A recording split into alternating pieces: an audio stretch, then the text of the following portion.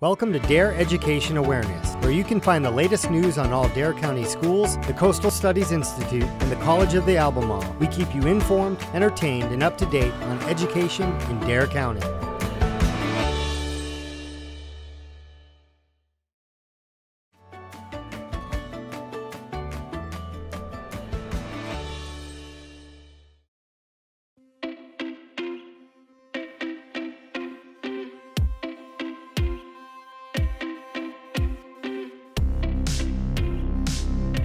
My name's Liam Jean Van Druten.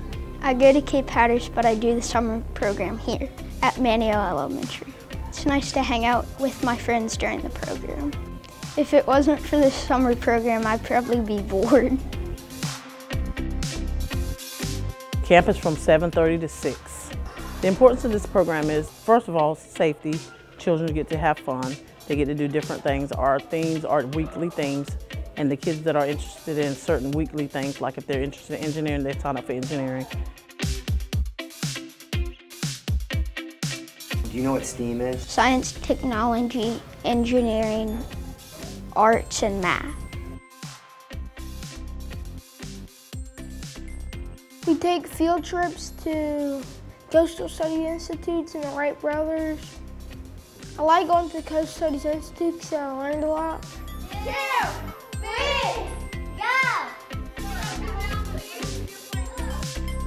They never want to leave. They want to stay all day. They're ready to come in the morning and never ready to leave in the afternoon. During the day, we feed them a hot breakfast. They have a morning snack, they have a hot lunch, and then an afternoon snack.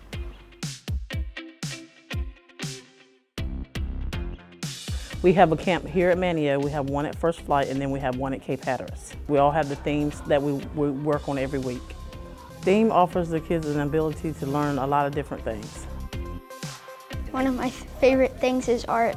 We're going to the library and there's someone from Wanda's Monster here. Most of the kids that we have are here from kindergarten on up to 5th grade. 5th grade they get a little sad because they can't come back in 6th grade, but they love it. All the kids love it.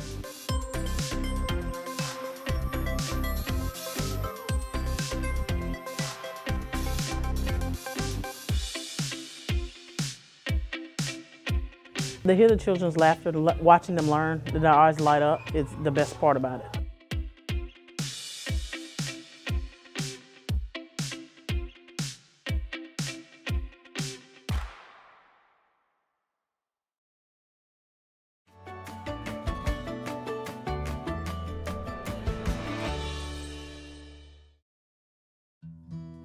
My name is Lindsay Doves. I am the Associate Director of the North Carolina Renewable Ocean Energy Program, for which I also do environmental assessment research. The focus of my research is assessing the environmental impacts of Gulf Stream-based energy. However, we don't know very much about the ecology of this area, so we don't know much about what the environmental impacts will be because we don't know which organisms are using what parts of the Gulf Stream, when, and for what reasons. So a lot of our research to date has focused on kind of characterizing that environment. We have done work on sea turtles, marine mammals, and also sargassum. Sargassum is a pelagic macroalgae, so it is not phytoplankton, it is a larger type of primary producer, and it is found in most of the world's oceans. This pelagic macroalgae floats at the surface of the Gulf Stream and it kind of gets entrained along the western wall and accumulates there, where it's really important habitat for marine organisms, and it's actually protected habitat because of how it supports fish. And we are finding that sargassum is also very important for nutrient cycling and just primary production within the Gulf Stream, serving as the base of that food web.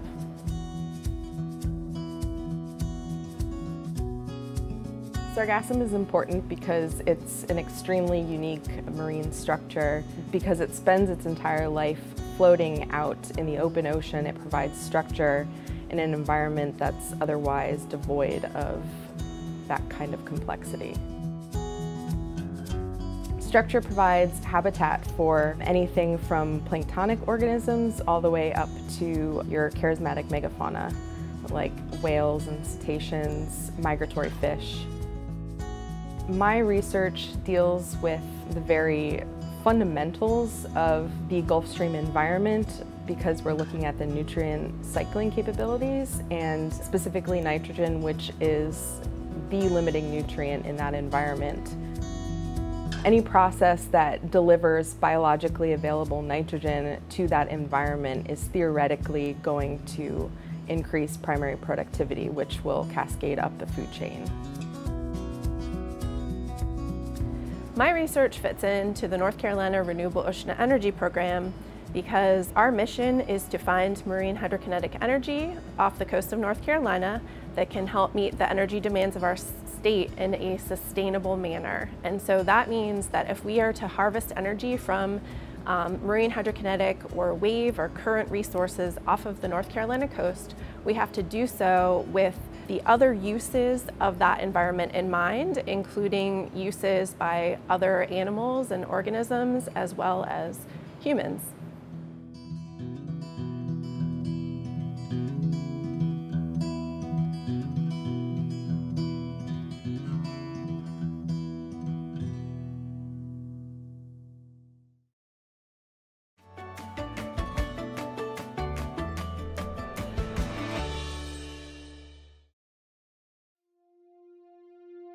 My name is Dorothy Patton.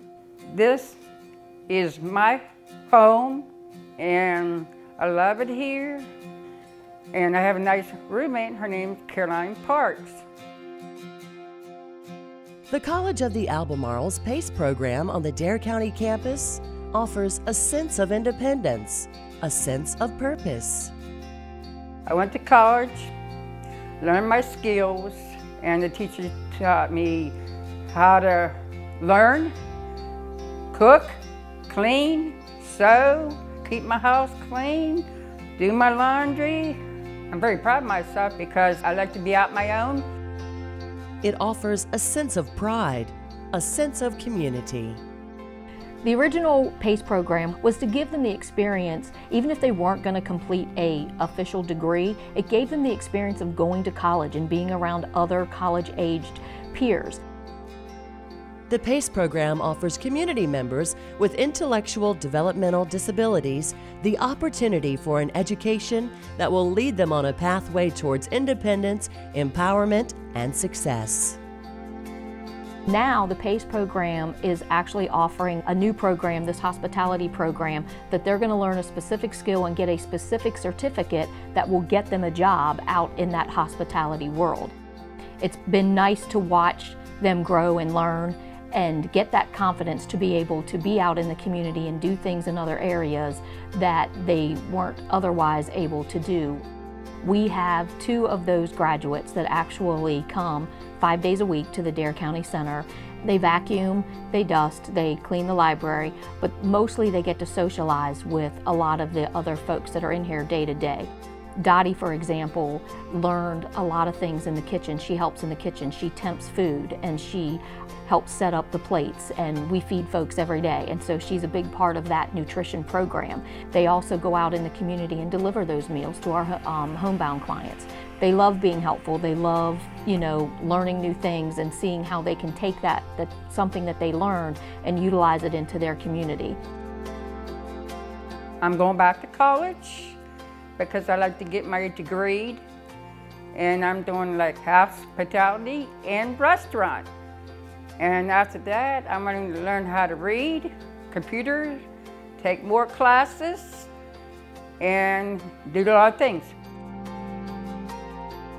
What they learned in the first 3 years that they went to college, I think that they'll bring that to the next step of this and be able to learn some things that will actually help them gain employment and be able to be out on their own. Like Dottie and Caroline are able to be out on their own, but they really need to have some jobs in the future to help sustain that.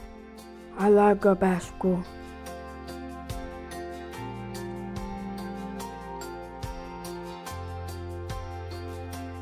Through the original PACE program, Dottie was able to secure a position at a local real estate company. She learned some skills on how to build bags for the cleaners. I think she's going to be able to take the skills that she learned there and move them into this next program is going to give her more skills where it just won't be just related to cleaning. They're going to learn some things about restaurants, they're going to do some internships, and I'm looking forward to watching them work with people in the community and local businesses to see how they can shine. For more information on the PACE program, visit albemarle.edu.